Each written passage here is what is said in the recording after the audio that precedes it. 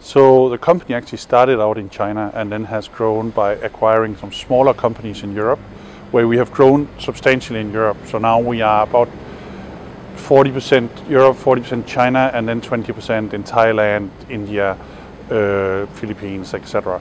This means that we have a very culturally diverse staff. In Europe alone, we have organizations in Poland and in Denmark, but with people also from Hungary, from Slovakia, from UK, and this gives problems there. How does a person manage in different countries? It's different. So when people come to Denmark from outside and manage in Denmark, they have to understand how do people like to be managed, and likewise people have to understand how does this person manage.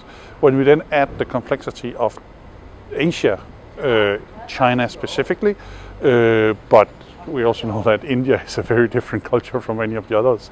That makes it even more complex. What we're doing a lot is trying to train people in how do other cultures behave, so that you're not surprised when you're meeting with them and working with them. If a Chinese person burps at the table, it's not to be impolite. So we teach our European colleagues that that's not to be impolite, that's maybe normal. We try to teach the Chinese, when you are outside, you should not do it.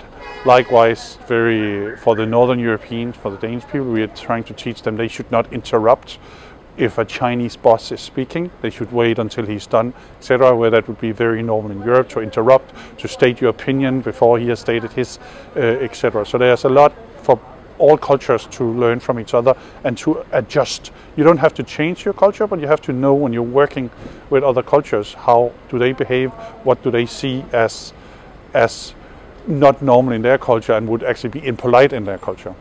So we have cultural training courses for all employees that have anything to do with other cultures.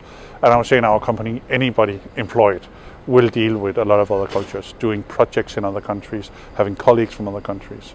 In our office in Beijing alone, we are more than 10 different nationalities.